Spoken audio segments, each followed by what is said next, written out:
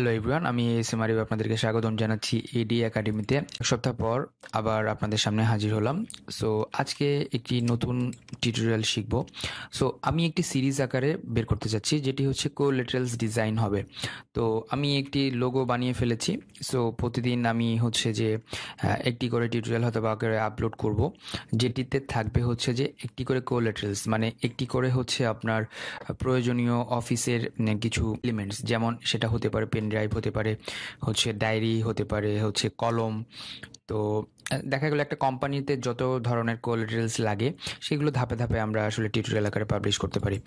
So আজকের জন্য যেই টিউটোরিয়ালটি সেটি হচ্ছে পেন ড্রাইভ কীভাবে কাস্টমাইজ করে আপনি হচ্ছে আপনার অফিসের জন্য বা আপনার কোম্পানির জন্য আপনি কাজ করতে পারবেন।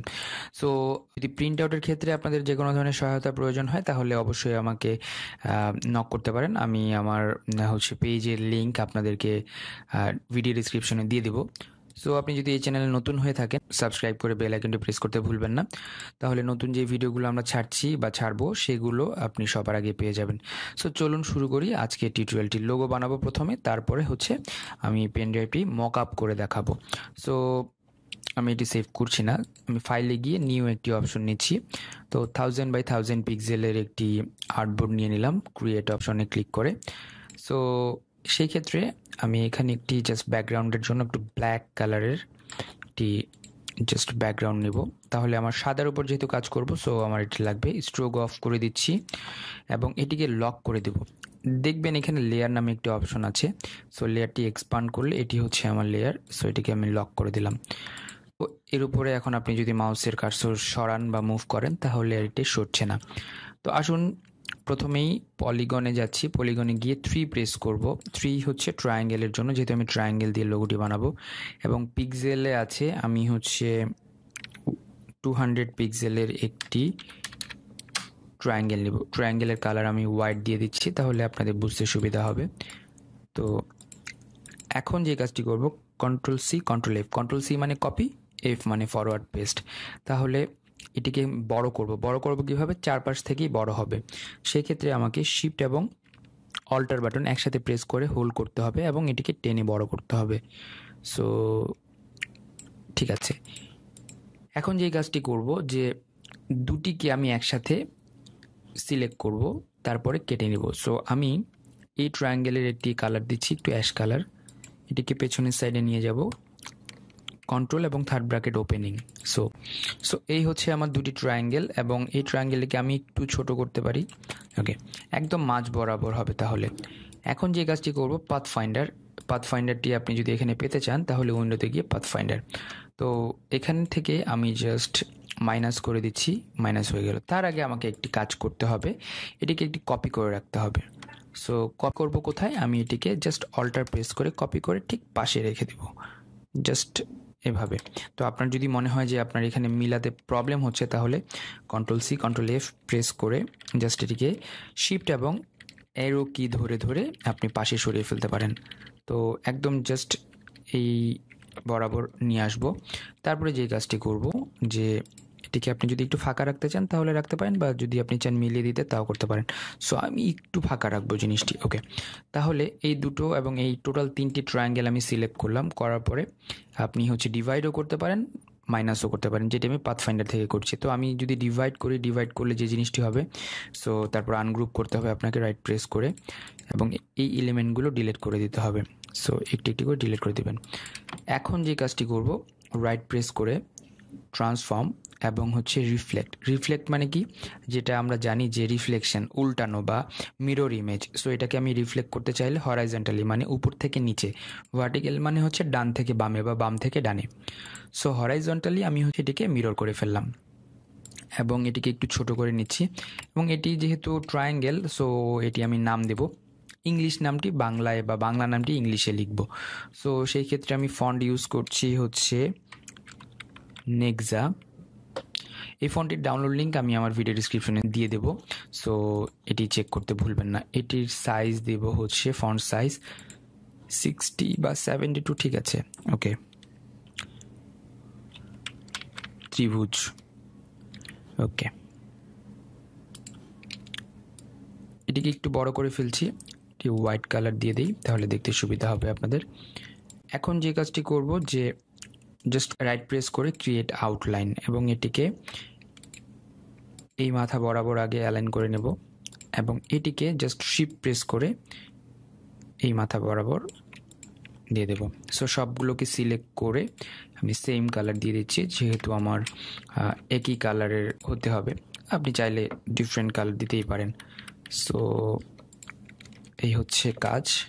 সেই ক্ষেত্রে আমি একটু কাজ করে রাখি, আমি সম্পূর্ণটিকে একটু সিলেক্ট করে একটু ছোট করে নিচ্ছি। ওকে, ফাইন। এখন এটিকে পিএনজি করতে হবে আমার। ফাইলটি কিভাবে পিএনজিতে সেভ করবেন, রাইট প্রেস করে এক্সপোর্ট সিলেকশন, এবং এখানে আমি যে কোনো একটা নাম্বার দিয়ে আমি এটি এক্সপোর্ট করে দিলাম। তো এটি আমার মকআপের ক্ষেত্রে কাজে লাগবে। সো প্রিন্টের ক্ষেত্রে যে কথাটি বলি, প্রিন্টের ক্ষেত্রে অবশ্যই ইপিএস আকারে সেভ করবেন। এখানে একটি কথা বলে রাখি যে আমাদের দেশের প্রিন্টারগুলো অনেক যে ধরনের প্রেসগুলো আছে সেই মেশিনে সবসময় আপডেটেড ফাইলটি সাপোর্ট করে না। যেমন আপনি যদি ক্রিয়েটিভ ক্লাউড ইউজ করে থাকেন, ক্রিয়েটিভ ক্লাউড 15, 17 or 18 যেটা ইউজ করে থাকেন, সেটি আপনার ব্যাপার। বাট যখন আপনি প্রিন্টে দিচ্ছেন প্রেসগুলোতে, সেই ক্ষেত্রে কিন্তু তাদের কাছে ক্রিয়েটিভ ক্লাউড নাও থাকতে পারে, কারণ অনেক জায়গায় দেখা যায় যে তারা আপডেটেড ভার্সন ইউজ করেন। এটি ডিপেন্ড করে টোটালি ডিজাইনারের ওপর। সো এটা হতেই পারে। সেই ক্ষেত্রে আমি একটি সাজেশন দিয়ে রাখবো যে আপনার যে ভার্সনটি আছে সেই ভার্সনটি একটু লো ভার্সনে সেভ করার জন্য। তাহলে কিভাবে করবেন, ফাইলে গিয়ে সেভ অ্যাজে গিয়ে একটি নাম দিবেন, যেমন আমি লোগো 2 বা লগ 2, দেন এআইএ আসবে, সেভ অপশন প্রেস করার পরে এই আরেকটি উইন্ডো আসবে। এই উইন্ডোতে দেখবেন ইলাস্ট্রেটর সিসি, তার মানে আপনি ইলাস্ট্রেটর ক্রিয়েটিভ ক্লাউড ভার্সনটি ইউজ করছেন, এবং এটিকে যদি আপনি আগের ভার্সনে সেভ করতে চান তাহলে ইলাস্ট্রেটর 10 সিএস বা যে কোনো একটা ভার্সনে। সো আমি ইলাস্ট্রেটর 10-এ সেভ করে থাকি। অনেকে এটা এখন ইউজ করে নীলক্ষেত বা অন্যান্য যেসব জায়গা আছে সেগুলোতে। সো আমি ইলাস্ট্রেটর 10-এ দিয়ে আমি ওকে করে দিলাম, তাহলে এটি আগের ভার্সনে সেভ হয়ে গেল। জিনিসটা এরকম যে আমি যদি ক্লাসের এক্সাম্পল দিই, ক্লাস বলতে 1, 2, 3, 4 এরকম আর কি।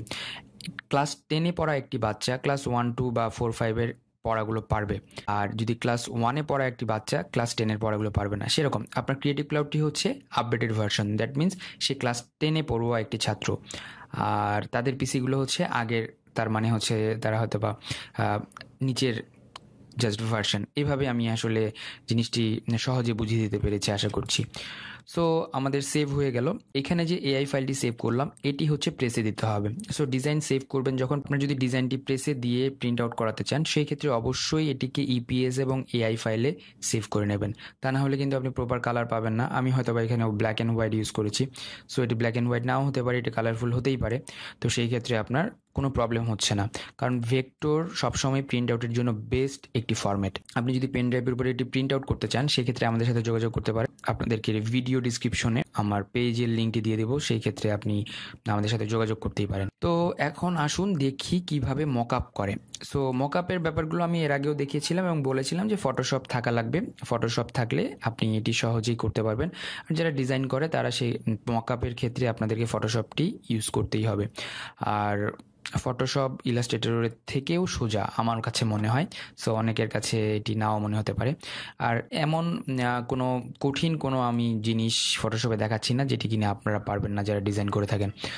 আচ্ছা, ফাইলে গিয়ে আমি ওপেন করছি। ওপেনে গিয়ে যে ডাউনলোড লিঙ্কটি আমি ভিডিও ডিসক্রিপশনে দিয়েছি মকআপের, সেটি আপনি ডাউনলোড করার পরে এরকম জিপ ফাইল পাবেন, এবং এক্সট্রাক্ট ফাইলস দিলে ওকে করলে আরেকটি ফোল্ডারে এটি চলে আসবে, এবং এই ফটোশপ ফাইলটি ওপেন করবেন। সো এখানে দেয়া আছে এরকম, এবং এখানে দেয়া আছে দেখবেন যে আপনার পার্ট বাই পার্ট করা আছে। আমি যদি এটিকে সরিয়ে রাখি তাহলে কি হবে, প্লেস হেয়ার, তার মানে আপনার ডিজাইনটি এখানে প্লেস করতে বলছে। এবং এখানে যেই চিহ্নটি দেখছেন এটি আপনার স্মার্ট অবজেক্টের চিহ্ন। সো এই অংশটি আমার বডি, আর এই অংশটি আমার ক্যাপ। সো আর এটি আমার পেন ড্রাইভ পুরোটুক, এবং এটা ক্যাপ। তো সেই ক্ষেত্রে আমি এখানে স্মার্ট অবজেক্ট যেটি আছে ডাবল ক্লিক করলে পাশের উইন্ডোতে ওপেন হয়ে গেল। সো আপডেট করতে চাচ্ছি না আমি এখন, যেহেতু ফন্ট দেওয়া আছে আমার লাগবে না। তো সেই ক্ষেত্রে ফাইলে যাব, ফাইলে গিয়ে প্লেসে যাব। এখন ওই যে আমি যে আমার ফাইলটি পিএনজিতে সেভ করেছিলাম, যেটি আমি এক্সপোর্ট করেছিলাম পিএনজি, সেটি আমি ইম্পোর্ট করে দেবো এখানে।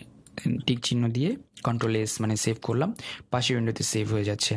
এখন ক্যাপে আসি। ক্যাপের ক্ষেত্রে সেম প্রসেস, ফাইলে গিয়ে প্লেস এমবেডেড, আমার সেই সাদা লোগোটি আমি এখানে এমবেড করবো। এবং এই ক্ষেত্রে যেটি হবে যে ছোট হবে জিনিসটি, সো হিট ওকে এবং এই লোগোটি অফ করে দিলাম, সেভ করে ফেললাম।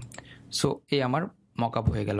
এখন আপনি চাইলে কালার চেঞ্জ করতে পারেন। সো এখানে বিভিন্ন ধরনের কালার আছে, চাইলে আপনি অন্যান্য কালার দিতেই পারেন। সো এভাবেই আপনি আপনার পেনড্রাইভে মকআপ করে আপনি ডিজিটালি জিনিসটা পাবলিশ করতে পারেন, অথবা আপনার ভেন্ডর যে থাকবে তাকে আপনি দিতে পারেন যে আমার দেখতে এটা এরকম হবে, বা আপনার ক্লায়েন্টকে আপনি দেখাতে পারেন। মকআপটা করা হয় আসলে ক্লায়েন্টের জন্য, যাতে করে তারা সহজে বুঝতে পারে যে জিনিসটির রিয়েল ভিউটা কেমন হবে। আশা করছি আজকের ভিডিওটি খুব ভালো লেগেছে আপনাদের। যদি ভালো লেগে থাকে তাহলে লাইক করুন এবং শেয়ার করুন। আমি শেয়ার করতে বলছি এই কারণে যে এখান থেকে হয়তোবা কেউ কোনো কিছু শিখতে পারবে এবং সেই শেখার ফলে সে একটি উপার্জনের রাস্তা পাবে। আমাদের দেশে বেকার সমস্যাগুলো দিন দিন বাড়ছে। সো আপনি কিন্তু এটাতে হেল্প করতে পারেন, যাতে করে মানুষজন শিখে নিজে একটি উপার্জনের পথ করে নিতে পারে। তো সেই চেষ্টায় আসলে আমি ভিডিও টিউটোরিয়ালগুলো বানানো শুরু করেছি। আশা করি আপনাদের সাহায্য পাবো এবং আপনারা পাশে থাকবেন, এই কামনা করি সব সময়। সো আপনাদের কমেন্টগুলো পড়তে খুব ভালো লাগে, সবাই ভালো ভালো কমেন্ট দেন। তো এভাবেই আসলে আপনাদের সাপোর্ট পেয়ে যেতে চাই। আশা করছি ফিউচারে অনেক অনেক ভালো ভালো ভিডিও আপনাদেরকে আমি প্রেজেন্ট করতে পারবো। তো ভালো থাকবেন সবাই, আমার জন্য সবাই দোয়া করবেন। সে মানে বিদায় নিচ্ছি, until the next episode, and Allah Hafiz.